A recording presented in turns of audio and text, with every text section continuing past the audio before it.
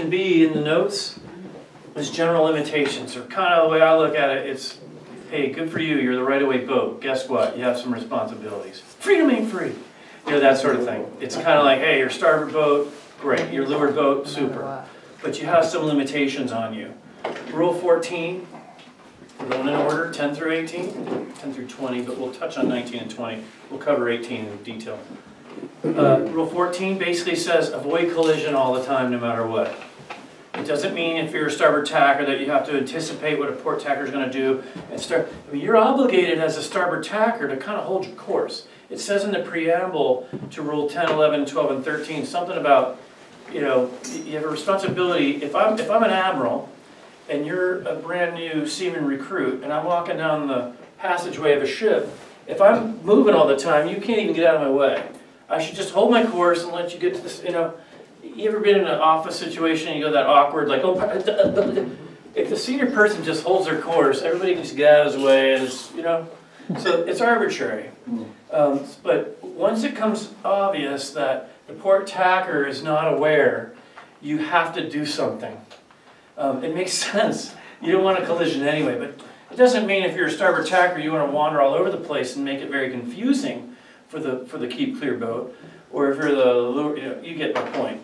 But when it becomes obvious at the last minute that, hey, this guy ain't gonna move, I gotta do something. Yeah, you do have to do something. Rule 14 is the rule. It's the rule that never sleeps, I think it's referred to, but Rule 14 is the rule that if I protest Sean and he's just wrong and I know it, and I protest him, I fill out the form, I say the word protest, I lodge it in time, and we go into the room and it could very well be that I did not do everything in my power to avoid the collision, and I could have, and there's a witness, maybe on the committee boat, and we're both disqualified. So Rule 14 is a common sense rule that says, hey, bub, you might be right away, but you got to avoid collision no matter what at the end of the day. Do everything in your power. And if you don't, you could be in violation of Rule 14. It also talks about if there's no injury or damage, that there's no penalty. So you're guilty, but there's no jail time. You know? So, but what is damage? Anything that lowers the value of the boat. So, you know, if your boat's all beat up, I don't know what that means, but yeah, avoid collision at all costs. It makes sense because on Saturday nights, again, racing is fun because we learn the most at these social sales. And this racing format is the best format to learn the most. So when you go out with your wife and kids and friends, you're that much better. You're thinking, well, I can do this with 12 boats. You know, with no boats around me, this is really easy, and I'm better than I was before. It's just the best way to become a better sailor we have found. But if you're actually going to get involved in real racing, you really just don't want to hit boats tactically. It's not fast to be in collision with another boat. And on Saturday evening, after Saturday's racing, there's a meal, there's a keg, and you have to stand there at the keg and face somebody and be like, oh God, you know, so you really want to do everything in your power to avoid these uncomfortable and costly situations. And so Rule 14, avoid collision, even if you're the right-of-way boat. Again, Section B, this whole section that we're covering, is the section that is the general limitations on the right-of-way boat. So everything before was the keep clear boat in Section A. Port keeps clear of starboard. Windward keeps clear of leeward. A boat overtaking has to keep clear of the boat he's overtaking. Clear stern, clear head. Boat tacking has to keep clear of the boat that is not tacking. This is all about the limits on the right-of-way boat. So Rule 14, avoid collision. Maybe if you pretend you own the boat. Yeah, that's what I was thinking. Yeah. If you had a brand new boat, what would you do? I like that. What would you do? I would avoid you a mile before you got there. Yeah, and you know, these boats are really durable. It kind of reminds me of a time about 6 years ago. We were in a situation, we tacked and got T-boned, and I thought for sure we were going to start sinking. I've never experienced anything like that. And I went in my hand, I thought I was going to get a handful of fiberglass, nothing. Now structurally the boat may have been compromised, but that might account for that soft foredeck that you've been working on for 3 days. But the boats are really durable, so there's a tendency to kind of get a little careless, to Marine's point. Yeah. The boats are pretty battle worthy, and I'm glad we have them, and they perform well. a lot of community sailing centers, the boats are crappy, they're junky, they're not raceable. So yeah, treat it like you own it, and or you're gonna have this guy crying because he's made some boats very pretty. And hey, why don't we do the rubber chicken award? If you T-bone a boat, you have to sand fiberglass bare to the waist for 2 hours. No, And I'll guarantee you'll never T-bone. we don't want to do that to you. Jim Casada didn't have that Sean, time we don't want to do today. that to you, man. You'll be out there Fix all the- in your half And work t-shirt days. all day. Well, I'll just have a piece of fiberglass. It won't even be a boat. They'll just have to go. Or better yet, we wrap them in fiberglass for public 5 humiliation minutes. is That'll on the burn 'em. table. Let's just do a rubber chicken award. Rule 15 is the next of the 4 in this section B, general limitations. And all it says is, and check me on this, that a boat acquiring right away must initially, that's an important word, give the other boat room to keep clear. Initially kind of means, initially, a second or two. Room to keep clear. Let's chat about that for a second, then we'll go back to the actual rule. Room to keep clear is in the definition section. And to keep clear, we know that means that the right-of-way boat, if they have to change course to avoid collision, then you haven't kept clear. So we know what to keep clear means. Room, in the definition section, means the space a boat needs and the existing conditions while maneuvering promptly in a seaman-like manner. I think that's pretty much it in word for word. In other words, room to keep clear means that you, if you have to give someone room to keep clear, then that means you have to give them, in the existing conditions, if it's windy, not windy, you're going really fast, going really slow, just use your head. You have to give someone room to keep clear. So if I've acquired the right-of-way and I have to initially give someone room to keep clear, for the first second or two, I've got to give them a chance to get out of my way. I can't just go right away and then just go, let me give you an example. You've acquired the right-of-way. So if somebody does something else and you get the right-of-way, that isn't acquiring the right-of-way. You have to acquire the right-of-way. So if you are this guy and you're in the leeward boat and you're the right-of-way already, and well, let's say you're like this. No, you still be right-of-way. Anyway, you're going to finish the tack and you've acquired the right-of-way. You're on starboard. You can't just say starboard. You have to say starboard and give this guy, if you had done this, starboard, he has no way to get out of your way. And he doesn't have to anticipate that you're gonna be a starboard tacker. You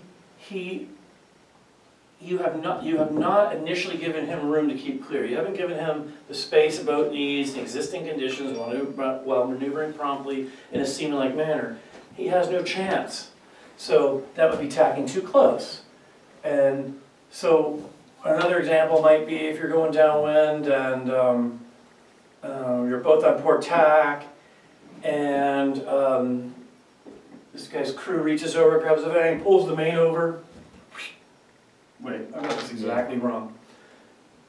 You know what you mean. You know what I meant, huh? Oh.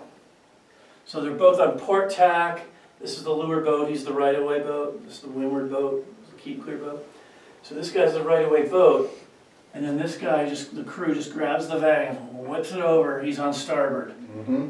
The second he's on starboard, can he just, whale in there? No, Sure. he has to initially give room. He has to give this guy a sec to go, whoa, you're right away, let me get out of your way. And it's kind of a common sense thing. 15 doesn't come up a whole lot, but you have to initially give room to keep clear when you acquire the right of way. Does hailing shorten that? Hailing is not required most of the But time. it helps if you're hailing. Hailing always makes sense in my books, unless you're trying to withhold. You don't want to give away what you're doing to somebody. This is a better example, though, of this Rule 15. This guy's, remember that guy limping along, and getting ready to start, maybe 20 seconds to go in a starting sequence. This guy's clear stern, this guy's clear ahead, so he has to keep clear because he's clear stern, he's overtaking, Rule 12. Mm-hmm. So as soon as he becomes overlapped, before the whole windward leeward Rule 11, same tack overlapped, comes into play, 14, changing colors, Section B, limitations. So there's Section A, there's Section B. 14 is avoid collision. 15 is this acquiring right-of-way business. So you've acquired right away, right there. It triggers 15. So 12, 12, 12, 12, 12, boom, 15. You've acquired right away. You have to initially give this guy a chance to get out of your way. He doesn't have to anticipate this. As soon as this happens, he has to start worrying about being the windward boat. And you can't just come in like this, and he's got nowhere to go, because the steering is on the rear end of the boat. It's like a forklift. So he doesn't have any wiggle room to get out of your way. So you owe him this. The leeward boat, the right-of-way boat, actually owes this guy room to keep clear. You have to kind of digest that a little bit. So 15, all these rules are saying, that's what I kind of wrote in the notes. Hey, good for you, you're the right-of-way boat, but you owe this guy room to keep clear, initially. So you did that. You're enough of a distance away where this guy can get out of your way, because when you turn the tiller, obviously the rear end of the boat swings. So you've acquired the right-of-way, 12 gives way to 15. A second later, 1 potato, 2 potato, boom, you're rule 11, same tack overlapped. The windward boat, this windward boat has to keep clear of the leeward boat. So now all of a sudden, red boat's kind of like, oh, I'm going to do something. I got to make sure I stay out of this guy's way. And if blue boat is smart, he'll do some hailing, perhaps. He doesn't have to. It's smart if he does. And so there's your rule 15. Initially acquired right away, and this is a very common situation. But if somebody comes right below you and the blue boat just starts yelling, the red boat's going to go, I got nowhere to go, bro. And it's the truth. And that's the defense is, I got nowhere to go. You got to give me room to get out of your way. You got to give me room to keep clear. You're right on me, man. I'm trying. I got nowhere to go. And that conversation is constant on the starting line. So, Or since I'm screwed, I'm going down. well, sometimes, and this is You two are good friends. this is a case where both boats get hurt here. When you come up below somebody and you're too close, and this boat literally is getting wider as it overlaps, this boat, to keep clear, might even have to turn this way to get out of it. Now you're glued. Now you're a cluster. I mean, forget about it. So, and it was caused by this dummy. So this guy's the keep clear boat, but this guy did not give him room initially to keep clear, and is in violation of 15. And guess what? The race committee's looking at this. So, but they're so busy they'll probably never see it. Can you explain the second half of 15? That's what hangs me up. Ooh, what is the second half of When a 15? boat acquires right of way, she shall initially give the other boat room to keep clear unless she acquires right of way because of the other boat's actions. So if you sail from clear stern to below, then you have acquired that you've taken the right of way. If you tack on to starboard or jibe on to starboard, but if you're both same tack overlapped on starboard, and this other boat jives onto port, you haven't acquired the right of way. It was kind of given to you. And So that means, but it says you have to initially give way, but it says unless, but you still have to So you don't have to avoid give way. contact. Different rule. not to beat a horse, because to be 100% honest, I'm going to refrain from getting too much into that based on the grounds that I'm not sure. Okay. But all the point of this is, don't be a goofball and being like starboard, leeward. You have to give room to keep. You got to give people a chance to get out of your way. That makes sense. If you want someone to get out of your way, you got to give them a chance to get out of your way. It's kind of like, well, let's say you're kicking someone out of your life, and you got to give them a chance to get their stuff and get out. You can't. You know what I mean? You want them out. Make it easy. Can't they just come home and find it in the yard? That's a terrible analogy, Sean. I was watching a movie that happened. So. Yes, that's happened to me. So, Keep the beer flowing, baby. so you acquire right away. You got to give the other guy a chance to get out of your way if you're in that situation. 16 is a little more common. This one is common. So is 14. It's sort of always on. 15 is fleeting. It's initially. So no, it's not even that common, frankly. 16 says if you're the right-of-way boat changing course, you have to give the other guy room to keep clear. So you're the right-of-way boat. You're cruising around down here, pre-start, really common, and you start coming up. The second you change course as the right-of-way boat, in this case the leeward boat, the blue boat, you're the right-of-way boat. You're the right-of-way boat. This, right here, rule 11. But rule 16 says, hey, good for you, but you just changed course. So I'll just right here, change course. Took some engineering in college, so I know what delta means. So you change course. You owe this guy room to keep clear. Notice it doesn't say anything subtle, or you owe him room to keep clear. You cannot change course, and you can't just nail him. You have to give him a chance to get out of your way. You have to give him the space a boat needs. This guy has to be given the space he needs in existing conditions while maneuvering promptly in a seaman-like manner. So when you come up on somebody, you have to, in the old days it was not as civil. It was a little more aggressive, on the downwind particularly. But now it's understood. You come up, you say, up, up, up, up, come on, up, up, up. And there's this, you have to kind of, come on up, dude. You have to give him a chance to get out of your way. And if you do this, come up, come on, up, get up, Red. He can't get out of your way. You have to give him room to keep clear. So remember that. Just let it simmer over the next 12 months. When you change course, you have to give someone room to keep clear. Oh, by the way, port starboard. So this is kind of getting a little bit tactical, but that's okay. This guy's heavily reefed. And this guy has 2 sails. So we'll do this. This is well, these are right on the line. So this kind of looks more like it, kind of, huh? And I don't know, 20 seconds to go. I'll just use this red boat. So one of the advantages of coming in on port tack and finding a hole is everybody's going this way. It's a little tactical, and then I'll get to the rule. Everybody's going this way, you're going this way. So you're gonna, do I like this hole, do I like this hole, do I like this hole, do I like this hole? When you're over here trying to find a hole, for one thing, you can't even see a hole from this angle. You can't see that there's a hole over here or here. You just can't see it very well. And these guys are going, I don't know, 1 knot, you're going 2.2 knots. It's gonna take you forever to get to the hole. So port tack approaches, that doesn't mean start on port tack necessarily, but port tack approachers like it because they can find the hole and tack into it. While tacking, they have to keep clear of this guy, establish themselves on close haul course. Rule 15, they acquired right away. They start coming up, they're lowered boat, they have to give them room to keep clear. Up, up, up, up, up, scoot, scoot, scoot. Build this big hole at 10 seconds, fall down, get a ton of speed, and you're off to the races. The reason this rule comes in handy here is if this boat were starboard, this is port, and again, I'm not saying when you're port you have more power than a starboard tacker.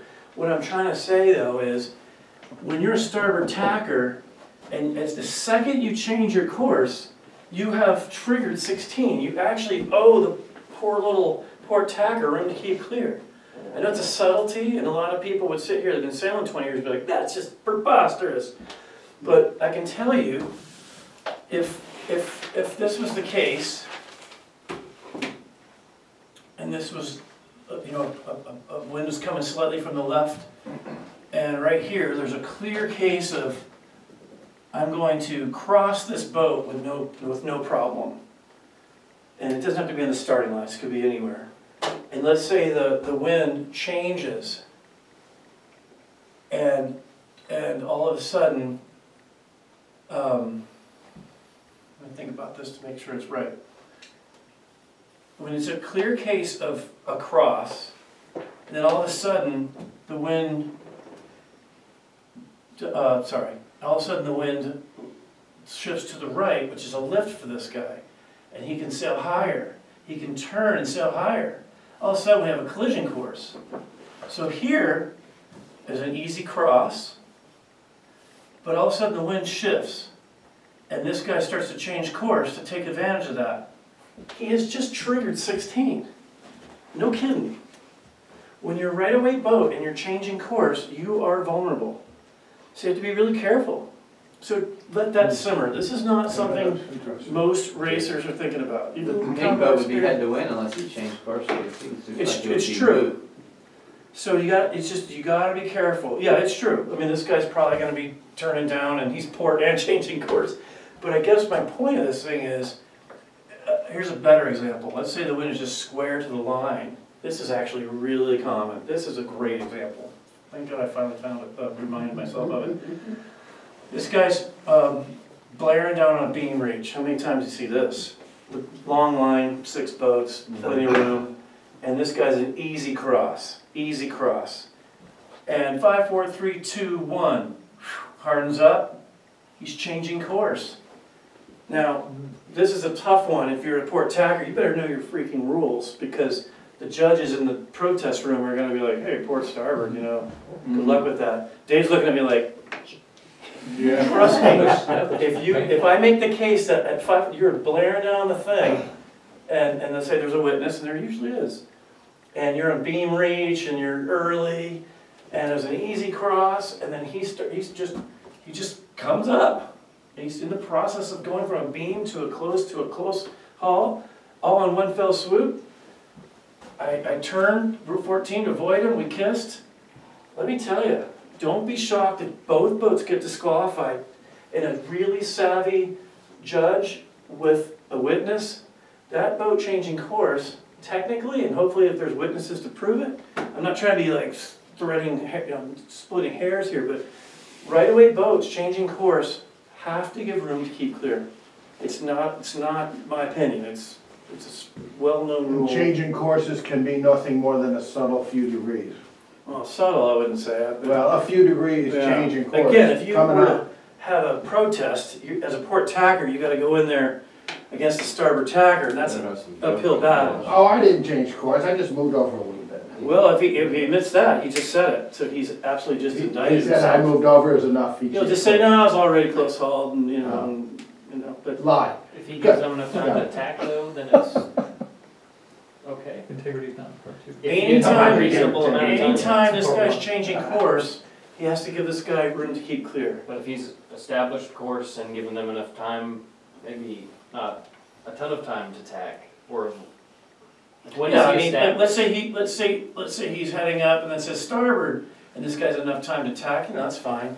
But if you're barreling down the line on a beam reach and then heading up the last second, for one thing, it's bad news. You want to be close reach in the 5 seconds heading to close haul. You don't want to be like 5, 4, 3, 2, 1, 0 and then making this big turn. It's very slow. You want to be close reach, maybe even close haul at full speed, ideally, but typically close reach, building speed to go to a close haul. You don't want to be doing that anyway. It's really slow. But I guess my point is, and you can throw this around and maybe even not believe me, but I'm telling you, if you're a right-of-way boat changing course, you've triggered 16.1, and be careful. That's all I'm saying there, Jan. So in that instance, the port boat, or no, starboard, the port boat thought that he was gonna cross the line and not hit the other boat? Was that the idea? Yeah, in this case, it's an easy cross. Okay, And okay. then at 5, 4, 3, 2, 1, 0, this guy All of a changed sudden, course. everything changed, okay. And all of a sudden you have a collision situation. And all I'm saying, with the right witnesses and the right judges, that guy's in trouble. So, if they yell starboard and you're on the port boat, you just would say, don't change course, or, what would you respond? If I'm a port tacker and I'm in this situation and I see a guy breaking this rule and this is happening and I see it happening, I'm going to avoid him. Sure. But if this red boat says protest, and again, nobody wants to go to a protest room because you always run the risk of both getting disqualified. And nobody likes to just be frivolously litigious. It's just annoying. But I'm just saying, it's just something that you want to be aware of. If you're a starboard tacker and you're zooming around pre-start on starboard, you're actually obligated, once you get close, to hold your course so that this guy can avoid you. It's one of the best parts of being a port tack approacher, is that when you get close, this guy's obligated to hold his course. Otherwise, he has to give me room to keep clear, and he has to kind of hold himself still as I lee bow. That's what I'm gonna say. Lee bow and gas him. Hey, hold yourself still while I lee bow you. It's just wonderful. to be Still a port tack violate approacher. you. And when you're a port tack approacher, the hail is, hold your course, hold your course. And when this guy, you know, what he's gonna do to defend this hole he's got, is, you know, bow down as quickly as possible. And then when I start to make my tack, he's gonna go right back up and build his hole. But I guess my point is, when you're in the right-of-way boat, and you change course, you actually have to, you owe the guy room to keep clear, the other guy. And it's kind of a subtle thing, and not a lot of people don't understand it. So avoid collision at all costs. When you acquire the right-of-way, you have to initially give room to keep clear. And these are right-of-way boats that are subject to this. Right-of-way boat changing course, you have to give room to keep clear. Kind of similar to this one, but this is initially, this is period. If you're a right-of-way boat changing course, you gotta give room to keep clear. So now you know. You're thinking, yeah, bull crap, when does that happen? Not that often, to be honest. Well, in this port tack approach thing, that's a little bit not so common. But on the downwind, this is really common. This guy wants to come up, he's a leeward boat. And he wants to come up, he has to give this guy room to keep clear. So when he come up, it's gonna look like this. Get up, up, up, oh, okay. He just can't come slamming into him. So right-of-way boat, leeward boat, changing course, this is very common on the downwind. You go around the windward mark, and you're on a run, he's taking your air, you go higher, he goes higher, he overlaps, and then you want to go higher to get your air clear. You have to give this guy room to keep clear. What if you don't think they're appropriately keeping clear? Yeah, well, okay, so let's say I want to go up, up, up, and you just won't. I could protest you. Is it going to happen? I'm probably going to swear at you a little bit and say things to you, you know, and it's going to get contentious. Most people simply don't protest like that because it's just uncool. Nobody wants to be the guy that delayed the, you know, award ceremony on Sunday. You know, it's just kind of, but, you know, the rules are the rules, and we all break them, and sometimes we knowingly, unknowingly break them, and that's not good. And you have to later on look at that and go, oh shoot, I broke that rule. I really need to stop doing that. And so, but yeah, if I want to go higher, there's a bunch of boats here, and this guy won't go up. And I'm the leeward boat, I'm the red boat, I'm the leeward boat. There's a bunch of boats, and they're making us both very slow. You know, I could protest them, and it would get very annoying if this person did that. Yeah, so 17. I'm going to make a different color for this one because You want to do 16 too? I don't, based on the fact I don't remember what it says. In addition, I think it has to do with hunting. when after the starting signal, a port tack boat is keeping clear by sailing to pass a stern of a starboard tack boat. The starboard tack boat, I can actually read, I just didn't bring glasses, so I'm not. It's gonna go for the big print. Yeah, big boy print. The starboard tack boat shall not change course if as a result the port tack boat would immediately need to change course to continue keeping clear. I'm pretty sure that that's referred to hunting, and that's the situation. Remember, like 5 years ago, and you had a less experienced person on the helm. Remember that? And then the other boat, same thing. We did not follow Rule 14. Yeah, when the right-of-way boat does some, that's the you know, the admiral should just hold his course and go down the hallway so the seaman recruit can avoid him. You're kind of obligated to hold your course and not do this like, hey, I'm playing chicken with you. I'm pretty sure that not to gaff it off or pretend like I know the rules perfectly, because that's one of those subtleties that never really gets talked about. But I think the other place that comes into play is if you're crossing and you have someone, a port tacker, who's choosing to duck. You can't, if you're the there you go. If you're the starboard boat, you can't fall off. Make it have harder. to duck further, right? Everybody understand that? No one does that. No one does that. You know, no one sailing is a turd. Everybody's real cool, but that's right. You know, you can't. Someone's trying to, you know, do something. You can't make it harder on them. Someone's doing their penalty turns. You can't. You know, Chris is doing his 2 circles because he fouled somebody, and I can't be like, oh, and go after him. Everybody knows that someone doing their turns is, you have to keep clear of boats, everybody. So yeah, so no hunting. You can't hunt down other boats. 17 is I want to give it its own color because it's It's, Yeah, exactly. Yeah, it's, yeah, so. got it, don't fall. Okay, so you might think, okay, so I'm going downwind, I'm just gonna put the starting line off to the side here.